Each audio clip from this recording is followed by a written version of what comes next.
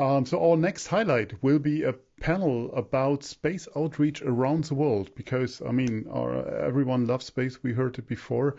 So let's see from different parts of the world how space outreach is done there. So how do we communicate across borders and boundaries?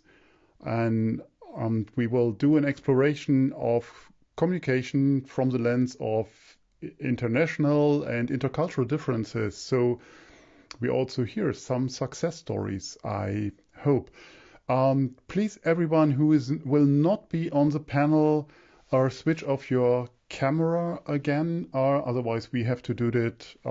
But it doesn't. That does not sound good, or does not feel good if you do so. So with that, I would like to call on stage Nikhitha, Miranda Luna de Urano, Herb Baker. And I'm handing over to you and your host for the next 25 minutes. And your host will be the wonderful Rika Valluri. So, Rika, floor is yours. Thank you, Torsten. Welcome back, everybody, and welcome to the second panel for today. And today we'll be talking about space outreach around the world. We have two wonderful speakers with us today. Nikhitha, who is the co-founder of SSERD in India. And we have Herb Baker, who recently retired from NASA after 42 years of service. Thank you both for being here today. Just before we start, I'd like to quote Elie Wiesel, who is a Holocaust survivor and was later a Nobel laureate. He said, "Action is the only remedy to indifference, the most insidious danger of all." And talking about space outreach today, and we've been talking about representation, diversity, and all of these wonderful things, but the action seems to be missing. Where do you think the action needs to take place, especially with space outreach? And Nikhitha, would you like to start? So basically, space outreach comes from within, right? Like when you find that something is missing or people should know some information that they were supposed to know, that's where it actually starts off. And at the same time, you also must have someone to listen to you. And when you find those set of audience who are like eagerly waiting to know or who really never heard of something, that's where the outreach starts. The outreach can also start in a very small way that I could have just one small kid coming and asking something about space and you answer that question. I think that's where the outreach starts. That's amazing. Herb, what do you think?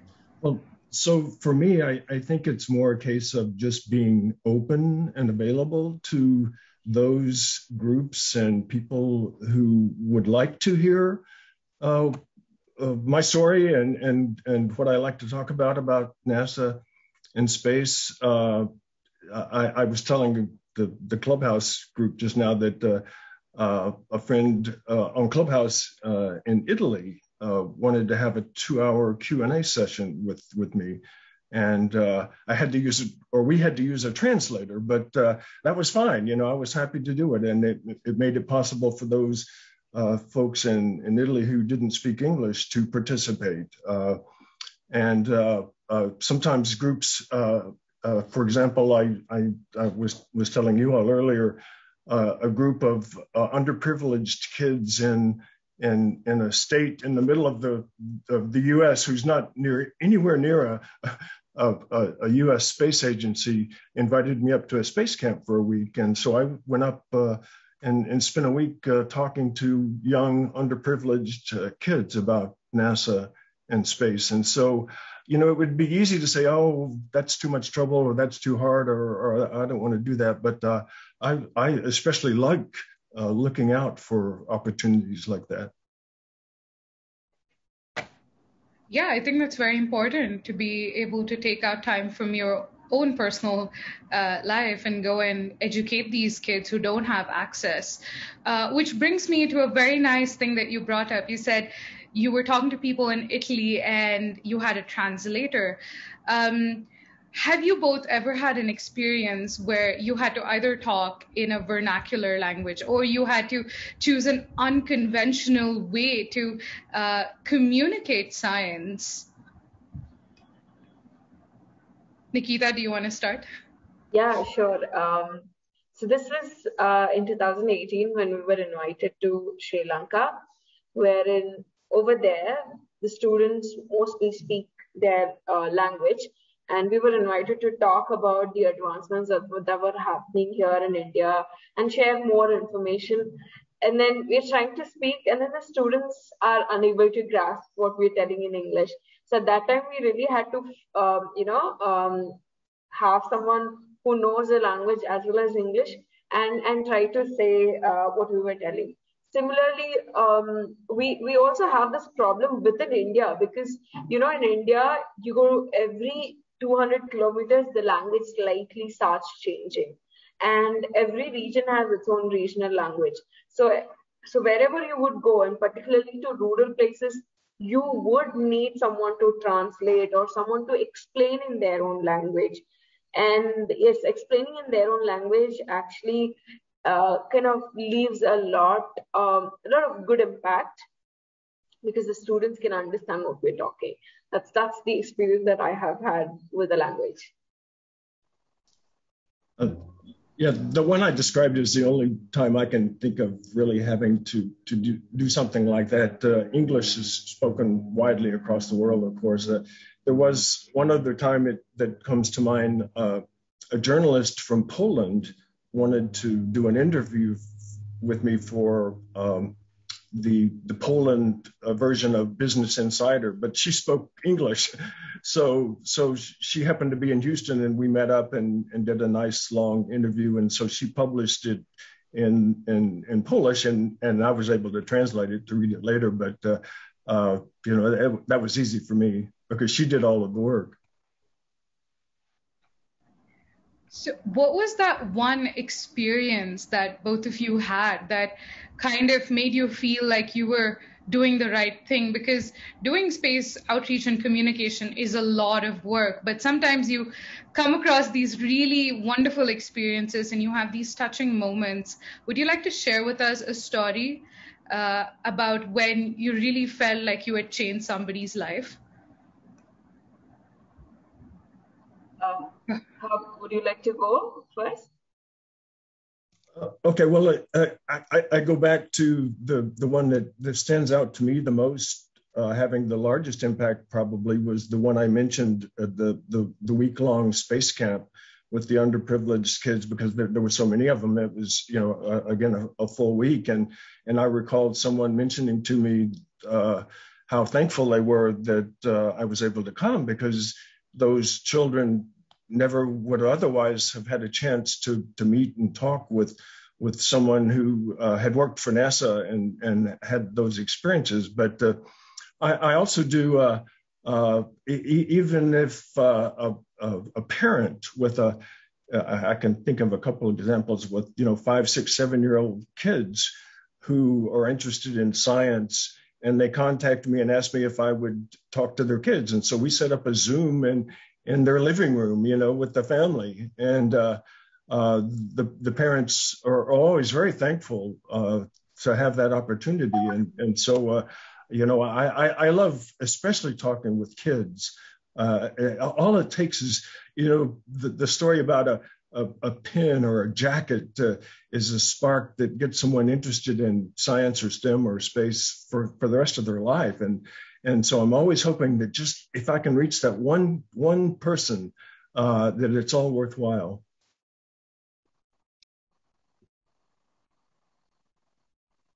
To go from my end, so I've been into space education and outreach since like 5-6 years from now. As in 2016, that was like when I was a student. I started off with telling students or telling my friends about education and everything, and then we started off SSERD, which is actually a not-for-profit organization, and a lot of pressure comes from family as well to run an NGO, and like being a really good student who could get really good job, but I started off with a not-for-profit organization. There was a lot of pressure. But then I kept on going with the goal of telling about space to people across the world. What just makes me keep going is that whenever we do these programs, there's at least one or two students who come back to us and say, Mom, I want to become like you. Mom, I think I will become this. And the way they come and respond back to us, I think that just makes us feel, okay, whatever we're doing is good. And that's more than enough. So that's kind of small happiness that drives us from doing what we're doing. At the same time, the students whom we would have taught like 4 or 5 years back, they come back to us telling that, okay, we attended your program and now we're, almost going to achieve our goals. So that just makes us feel so good and like, okay, we've done good work. That's the only thing which just keeps us, at least me as a social entrepreneur, to keep going. That's really incredible. We actually have 2 really interesting questions in the chat box, and I think we should spend time answering those. The first question is, what responsibility do agencies like NASA or ISRO have for promoting space outside of their own countries? Herb, do you want to go first? Sure. And I always have to be careful after having worked for NASA, saying now with prefacing that by I can't speak for NASA, but as far as responsibility, I'm not sure they have a responsibility because it's a government agency other than to the citizens of the United States. But to the essence of the question, really, I think NASA actually does a wonderful job with their social media, Twitter, Facebook, maybe Instagram, YouTube. I've always been actually impressed with especially how willing the astronauts, who are very busy, to spend time sharing stories and photos and videos of what it's like to be in space. And so I actually think that I personally, as an individual, believe that NASA, should share because they have access to people and stories and things that others don't have. But I think they do a very good job of that myself. Nikhitha, do you want to chime in? Yeah, I think to the question that Charlie asked, I feel NASA gives out the information very much openly for everyone. And that's something that everyone is aware of, That's the reason why everyone likes NASA. Now, coming to ISRO, years back, I think there was no much information that was going out other than, okay, there's a launch, there's this particular launch, and these are the rockets. But then since 3-4 years, ISRO has been doing really well with the outreach. They come up with different activities and they gather students, a specific program they plan for outreach activities, particularly for school-going students. So I think ISRO is also doing well. Again, that's limited for Indian students for now. But I think there was a new, this would happen in the future. There is a TV channel that ISRO is working on, which is basically for outreach. Probably that must be open for everyone. And yeah, from there, everyone would get information about what's happening in ISRO and the outreach works. Yeah. That's really nice. I think ISRO is also starting to branch out very soon and try to decentralize a lot of other things. Both of you are global science communicators. You've been interacting with different audiences, both in terms of where they come from, what countries, their culture, what age group. How does your communicating style change when you interact with these different audiences? Nikhitha, do you want to start? Oh, I think it remains safe wherever you go, whatever audience you would find. Like, for example, sometimes we will have to interact with the very young school-going students or like 5-year-old, and then sometime you would have to go and meet someone who's in high school. And then we also do a lot of outreach activities for common public, as in they might not even know what we're talking about. At the same time, we have to convey the information. And this happens during the eclipse because we here in India, most of them still have that superstitious beliefs of eclipse, and we try to remove those thoughts from them. So we kind of reach out to different type of people, and for us, enthusiastic people is something that we look at, and whomever it is, we just go to their level of understanding, be it technical, non-technical, or in their own language. And yeah, there was one time where a kid who's 2.5 year old coming in asking a lot of space related question. I mean, that student doesn't even know how to pronounce those words, like big words like asteroids and things, but still ready to ask questions and trying to answer if we ask any question. So you just need to go to their level and understand and explain. I think there's one great saying by one of the great teacher, Richard Feynman, right? He says, if you're teaching something and a 5-year-old doesn't understand, then you should like literally try out as many times as possible to make that kid understand. And that's what we all the communicators do, is what I believe.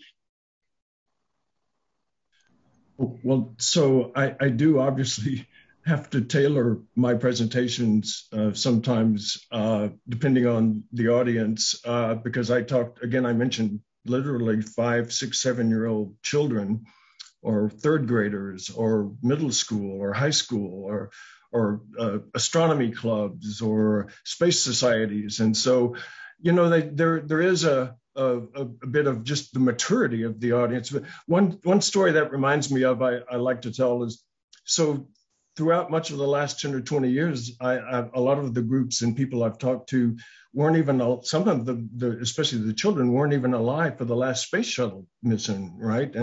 Or I was working for the media for Apollo 11. So, I go back to the lunar landings, and I recall being asked to speak to a retirement home, an assisted living home.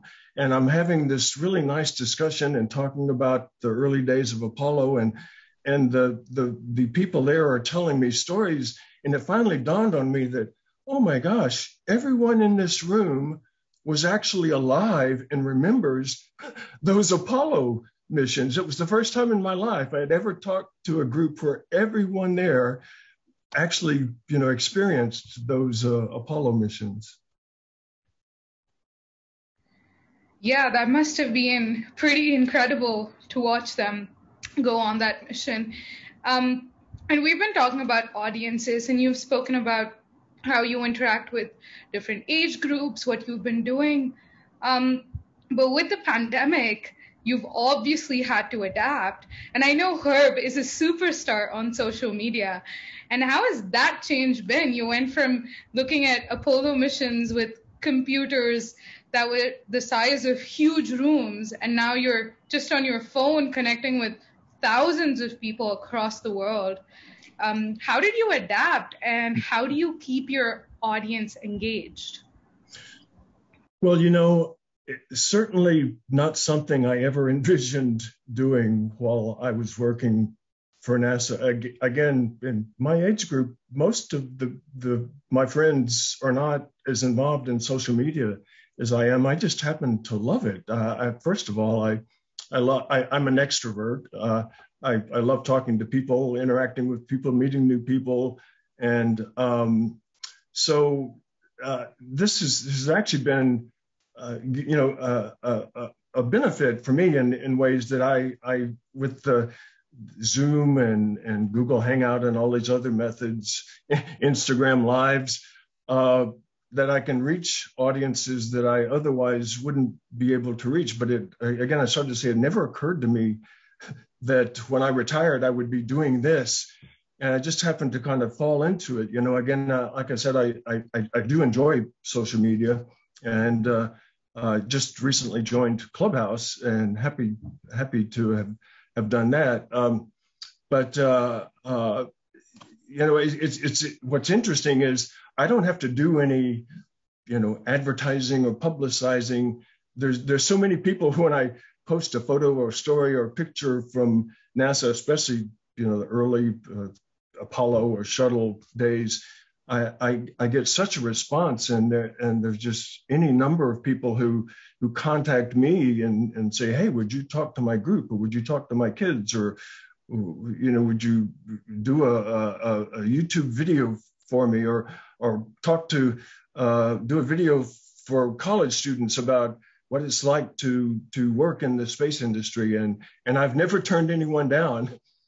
One other thing that made me think of too is, I don't know about anyone else, but I don't charge. A lot of times someone will contact me and says, we'd really love for you to talk to our group, but we don't have much of a budget. And I said, well, no, that's not a problem. I don't charge. I don't do this for money. I just do it for the love of it, because again, there's nothing I would rather do than, that's why I'm here today, than talk to people about NASA and space.